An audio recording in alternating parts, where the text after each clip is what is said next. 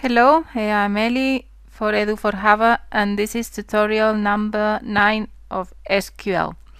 We're going to see functions. We're going to see 5 different types: left, substring, concat, upper, and lower. Left, first of all, gives us the characters to the left.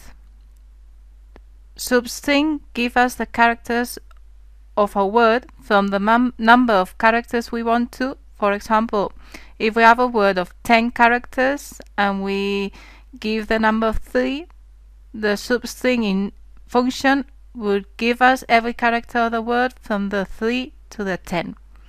The aim of this tutorial is not to teach you really how these 4 or 5 functions work, but teach you how functions work in SQL.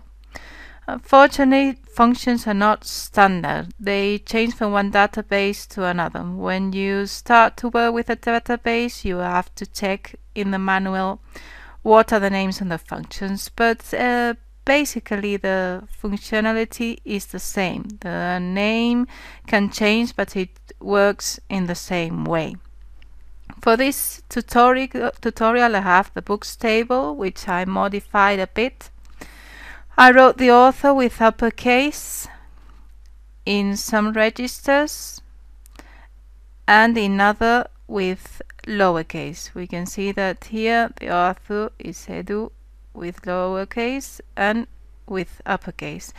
Imagine we have this situation. It's not the best thing, it's not really correct. Names are supposed to start with a capital letter and continue with lowercase.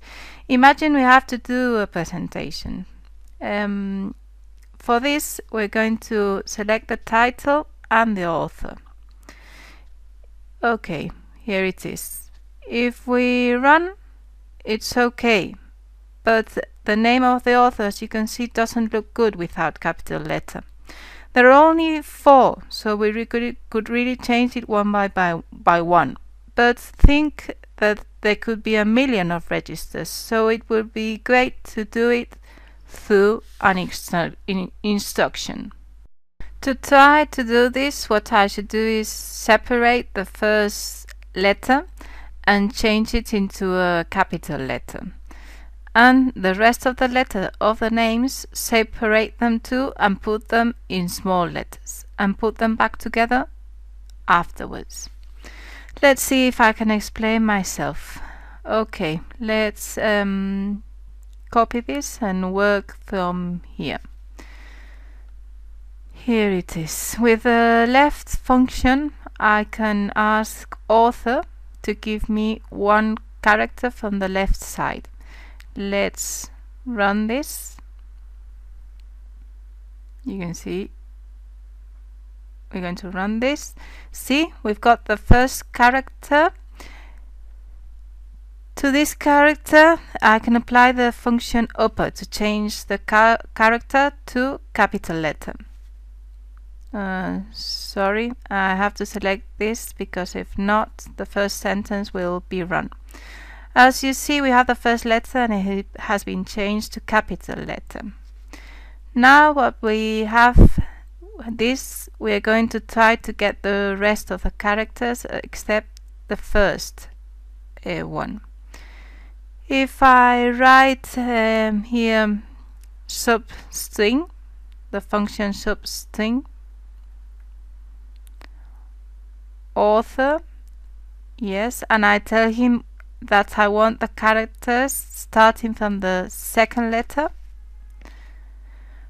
We run and we can see that instead of Edu, all the characters except the first one appears. And all of these characters are going to be changed with this function lower into lowercase characters. We select what we want to run as we've done before, and you get, as you can see, is the same as before, but everything in lowercase.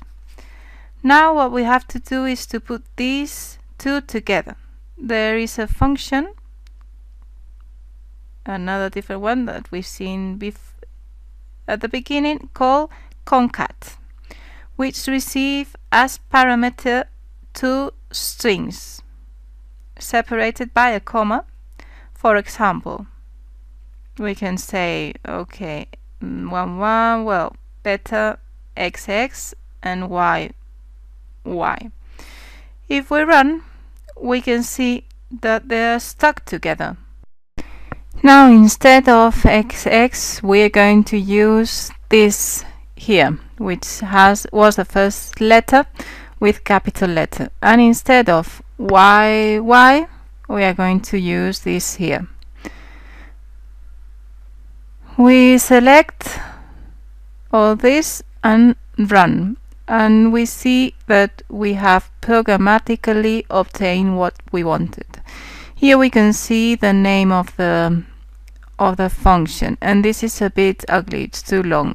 As we've done before, we can say that this field is called author, for example, and this way we give a name to the function as we've seen before, space and enter. It was modified, as we can see. This is a good example of how to use function in SQL. But we not only use functions with select, we can also use functions in, for example, update. Imagine now if we go to the books table, we can see this. That would be wrong, as we've seen. It would be great to create an update which, as a result, will write this correctly. It would check author and change the first letter in capital letters and the rest with lowercase. Let's try to write it. Update, and afterwards which table we want to update. In this case it would be books. We have to write set and then the field we would like to update. The field we want to update is going to be author. We write author and we assign this formula here. We're going to update books and we're going to put what's inside author. Let's see what the formula did.